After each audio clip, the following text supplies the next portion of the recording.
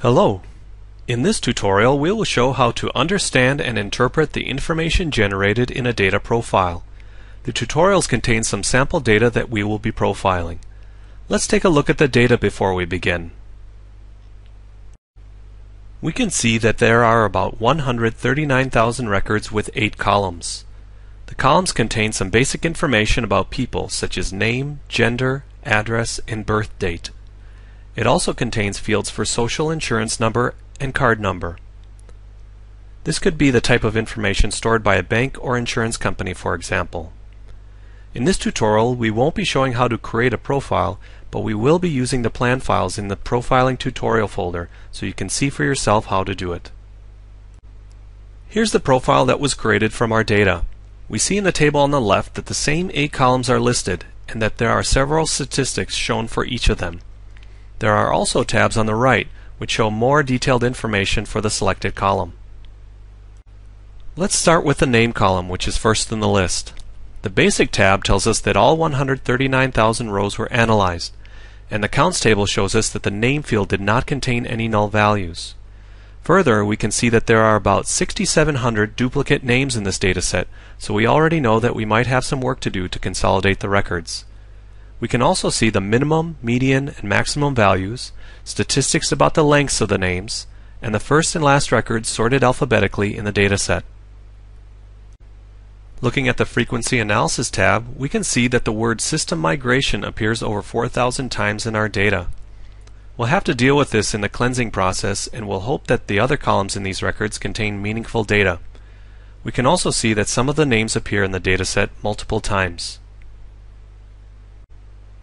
Now let's take a look at the gender column and see what we can learn from the profile. The first thing that stands out is that 88% of the records are empty, so we can't expect to rely on this field very heavily. However, we can use some of the built-in algorithms to determine gender based on name, so we can fill in many of these fields later based on other information.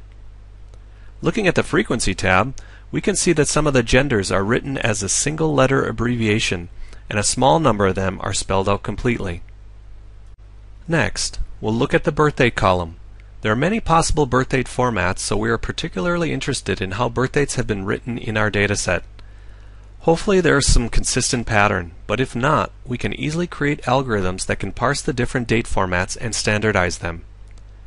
Looking at the Frequency tab, we can see that about 25% of the birthdates are either empty or have null or NA as their content.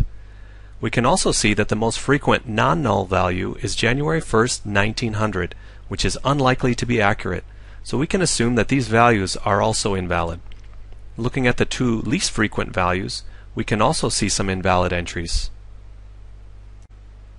The Mass tab tells us that about 74% of the data is in the form number, with a very small number of records having a different format, such as being separated by periods or slashes. A mask is a way to ignore the specific content of a field and only look at its structure. By default, single letters are coded as L and single digits are coded as D. Now on to SIN values. Correct social insurance numbers should be exactly 9 digits in length and unique to each individual. So, using profiling, we can check for these characteristics. First, the length. Looking at the statistics tables, we can see the length of the values in this column. We see the minimum length is 3 characters and the maximum length is 14, so we know that our data has some errors in it. Looking at the quantiles table, we can view slices of our data when it's arranged in order. It looks good until the 70th quantile, where we can see the letters SIN before the numbers. This continues for the last 30% of the data, so we know that we'll want to strip out this text during cleansing. This is a general overview of the information available in a data profile. Profiles can be created for data stored in database tables or plain text files. In this tutorial, we have shown how to use profiling to perform initial data analysis so that we can obtain basic statistics and information about our data.